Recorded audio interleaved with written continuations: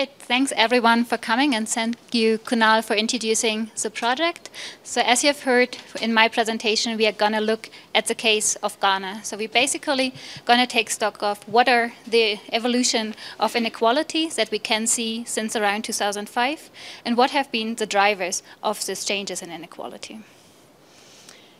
Just quickly on the data, so we have been working with the Ghana Living Standards Survey, mainly the waves 2005-6, 2012-13, and 16-17. So we have 3 waves of data that we are looking at. And those are basically the ones that we could have comparable information on the labor market on. We focus on 2 different samples. We, on the one hand, looked at all workers, only dropping those that are basically not in paid employment, so dropping domestic workers, appendices. But then for the main analysis, we're going to focus on those that are in non-farm, that are either in wage employment or in non-farm self-employment. And we have been reweighting our data to basically correct for missing earnings information for the self-employed. We're going to be working with 2 different measures of routine task intensity, and I'm going to discuss later on a little bit more what we mean by those. But just to start with, for you to know, we're going to work with the ONET measure, which is basically the measure that has been used in the US context, and Kunal has been referring to this literature. And then we're going to work with a country-specific measure of RTI, which in the case of Ghana comes from the STEP survey, which is conducted by the World Bank. So just a few notes on the country context. So Ghana, it has been basically pictured as one of the most notable success stories in sub-Saharan Africa, given relatively strong economic growth over the past 2 decades and having attained lower middle income status in 2007. However, this growth has been largely attributable to the discovery of oil and gas in the country, which were adding to the main exports of gold and cacao. So basically we have economic growth, but we don't know yet what is the labor market implication of this, given that it's largely resource driven. And we also have been seeing a slowdown in growth since about 2013. We're going to see a shift away from agriculture to services, but with agriculture still remaining the main source of employment, and we see in the service sector, workers mainly moving into the informal service sector, basically, which will be partly driving the results that we're going to look at.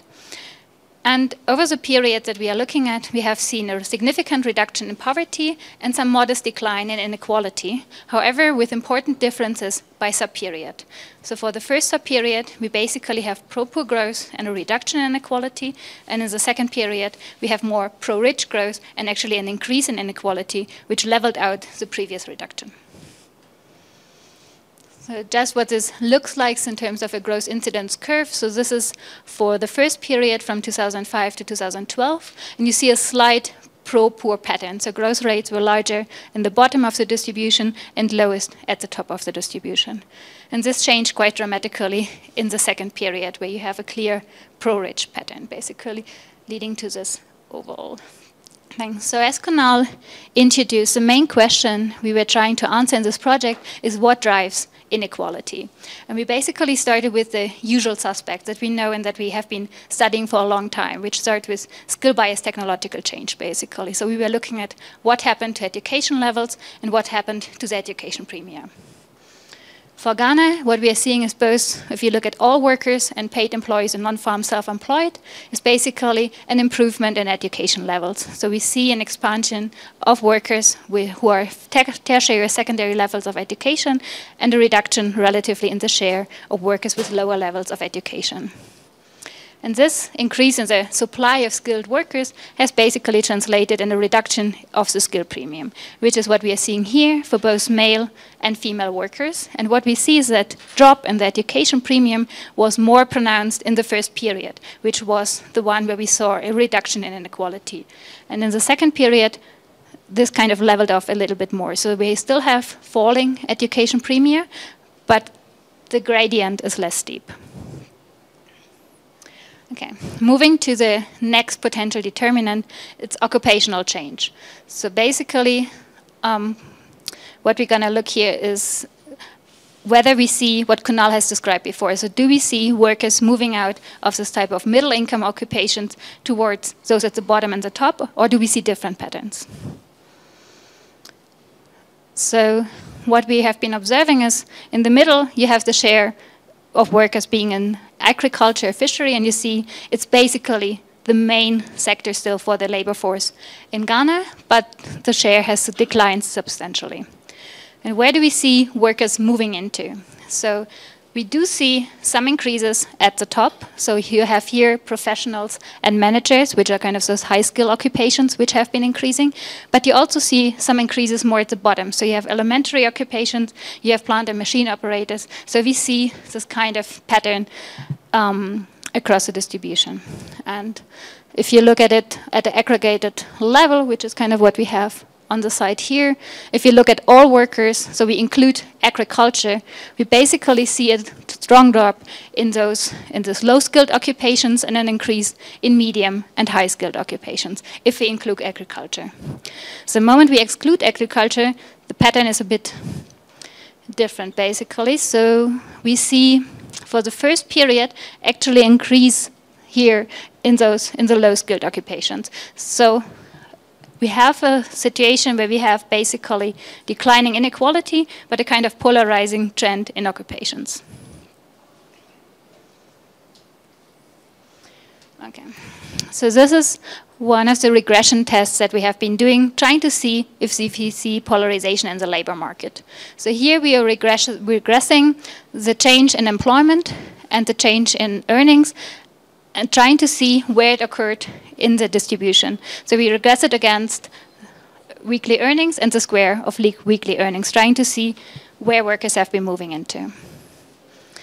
And what we find is for employment, we see basically an inverted U-shaped pattern in employment. In the first period, and then a negative relationship in the second period, and for earnings, the same. So we have an inverted U-shape and then a U-shaped pattern, which is so not statistically significant. So the first period seems more equalizing, and the second some extent of evidence for polarizing pattern, but it's not statistically significant. And this is what it looks like when we plot it. So here you see where workers have been. So this is a skill percentile range, and then here we have the change in employment, and you see basically the largest increase in this middle range and some drop in the bottom during the first period. And yeah, this one is for employment. Okay. So what is the role of routine bias technological change in this? And here comes our RTI measure into play. So basically what the RTI tries to capture is this different tasks that workers perform in their occupations.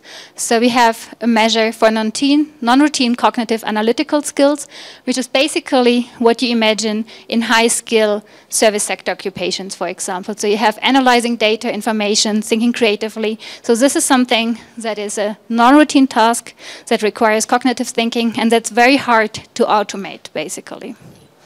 And then we have this non-routine cognitive interpersonal skills, which is kind of coaching and developing, guiding people. So anything that has to do with communication, which is also very non-routine and very hard to automate. On the other hand, we have those more routine type of tasks. So we, for example, have routine cognitive types of tasks, which is kind of manual tasks that are very structured and relatively easy to automate. So they're more easy to be done by a machine, essentially. Same for this routine manual, so it's operating vehicles, doing kind of this dexterity work, and those are the more routine spectrum. And then we aggregate it into a routine task in the team measure. So this is at the occupational level, and basically we follow the Otter and Dorn literature here, and we create this RTI index, on the one hand from the owner data, and this is an expert survey in the US. So you have a number of experts who basically, for each occupation, decide how routinized or non-routinized the job is according to those different categories. And then at the same time, so as a second measure, we use the country-specific one, which comes from the World Bank STEP survey. So this is a workers' survey. So here we are not asking experts, but we are asking the workers what kind of tasks they're actually performing. And something that we've been seeing in the global papers that Kunal was referring to is we have been trying to see how do those differ across countries. So we use all the survey data that's available from STEP and PIAC for a number of different countries, and we regress those against a number of country characteristics. So we looked at GDP, we looked at the involvement in global value chains, etc. And we try to see how does this vary across countries.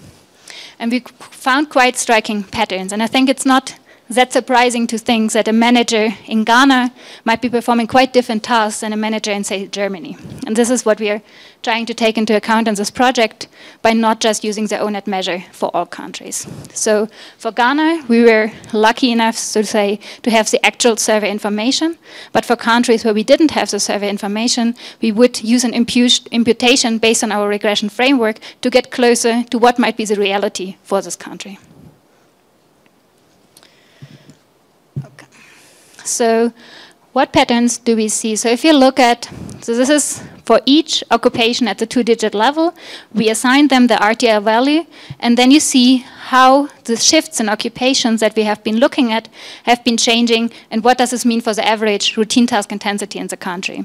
And something that we are seeing here is for either group, all workers or excluding the agricultural workers, we see a strong drop in RTI. So we see a kind of deroutinization, workers moving out of more routine types of occupations into less routine occupations.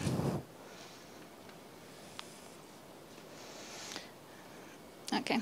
Doing the same polarization test essentially like what we did before with earnings, but now we use our RTI variable as the explanatory variable, trying to see, do we see workers moving more towards higher routine occupations or not? And how does this relate? Basically, we didn't see any statistically significant effects for Ghana in this regression. However, we tried to go further, and this is what we're going to look at next. This is just the same as a scatter plot, trying to see, okay, what do we see?